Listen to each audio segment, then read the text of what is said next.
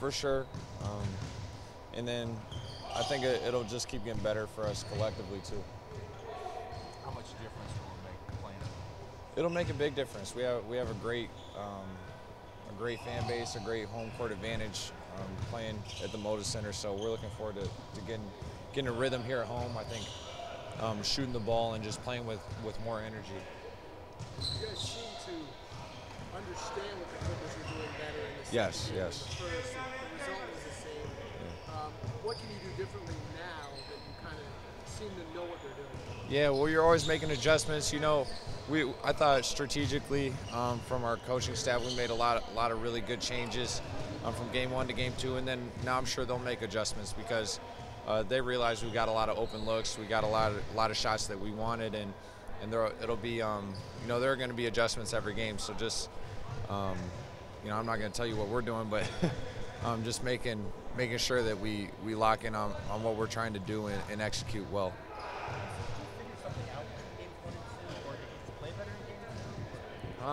I mean, really just playing better.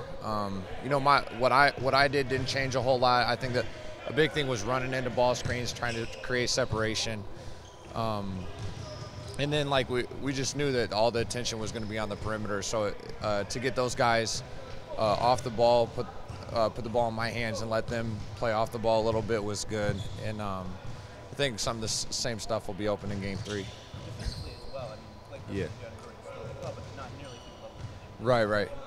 Yeah, I think we're taking the easy ones away for DeAndre. I think we still a big thing with him is limiting his second possessions. Like he even though he's not coming up with the ball, he's tapping it out and giving them extra possessions. So that's something we want to take away. Then with Blake, I thought our guys did a really good job, and I think having a Mo or Chief on CP was a factor because then they're switching on to Blake, and instead of having our guards on Blake, we had our 3 or our 4 man. And those guys did a heck of a job. So we'll continue to get better, and I like how I feel like we're understanding the matchup more as we go forward, and we're going to have a breakthrough moment for sure. Is there any discussion about perspective and like kind of the fact that like 2-0 is like not that big of a thing? No, yeah, I mean, you still gotta win 4 games to win the series, and we just know that that's still an opportunity, and that's still very realistic. We aren't thinking about. I know some people talk about the percentage of teams that get down 2-0 or the percentage of teams who lose game 1. We aren't concerned with any of that.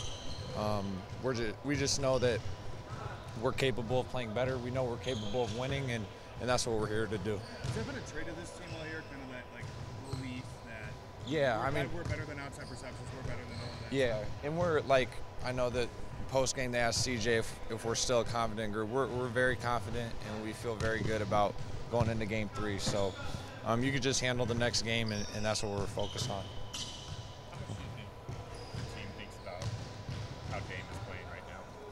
Not really at all.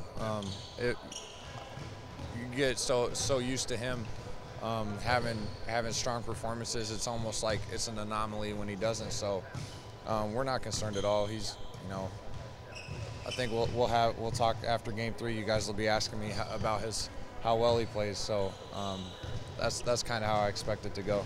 Have you sensed anything different from him? Can you or see if the same guy?